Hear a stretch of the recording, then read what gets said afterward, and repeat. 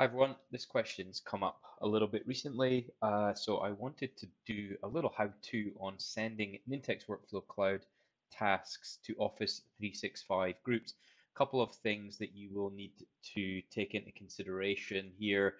Tasks won't appear on my Nintex, and there is a little bit of configuration to do in Office 365 by virtue of the fact that Nintex Workflow Cloud is potentially seen as an external user. So your group has to accept and be able to respond to external email addresses. So we'll have a look at those settings first, and then we'll fire a task off to the group. I'm going to start in my Office 365 Azure Active Directory, and I'm going to create a new group. I'm going to choose an Office 365 group because I want an email address for that group. You'll see that if I select a security group, there's no email option there. And for the sake of this demo, we'll just call it Chris's Friday Fun group, and that gives me the email address.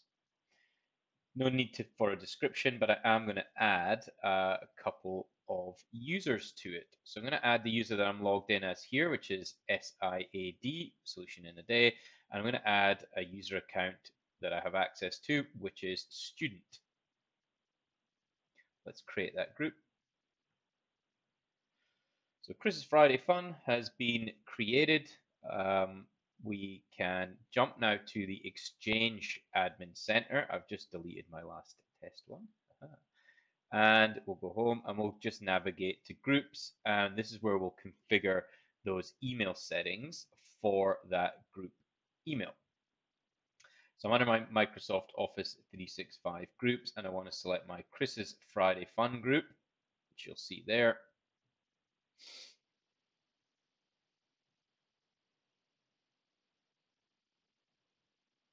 And it's a bit slow to respond today. There's Azure having some Friday fun.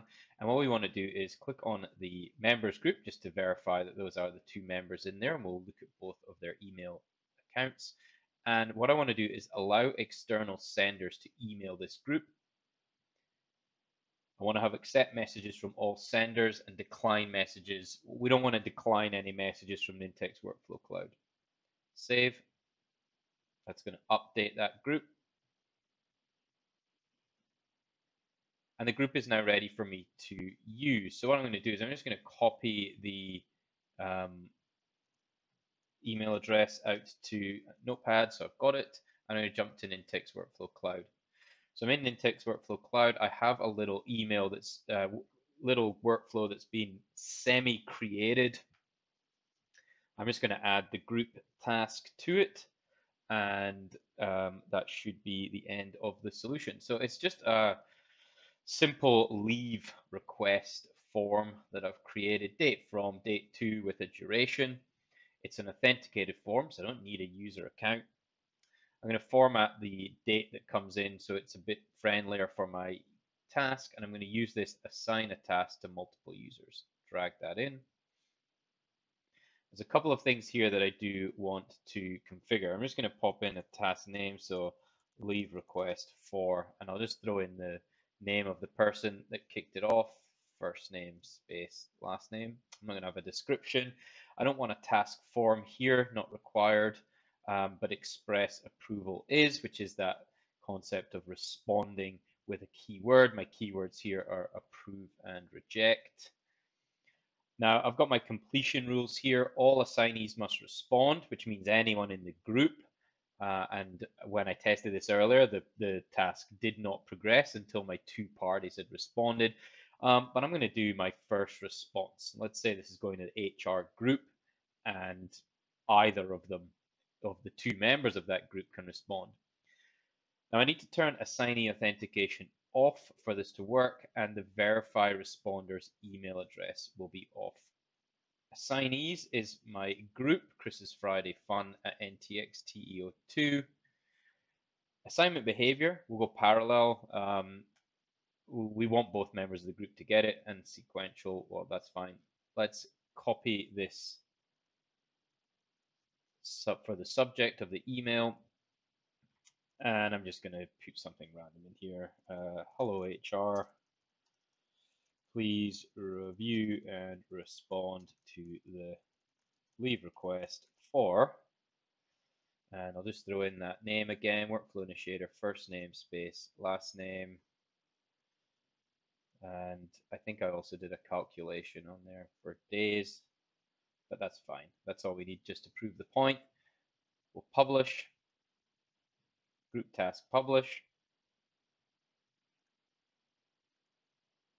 I'll open the form and just do a quick submission, and then we'll go to the Instances tab in Nintex Workflow Cloud just to make sure that it's actually triggering that email.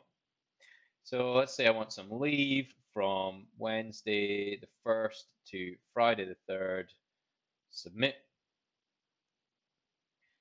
Has been submitted. Let's close that tab down. I can close the designer. I'm going to go to Instances, and I'm going to go to this running instance here. So it's formatted data string, and it's assigned the task to multiple users. So what I want to do next is drag in my two mailboxes for solution in a day, which we will pop here, and then we'll resize,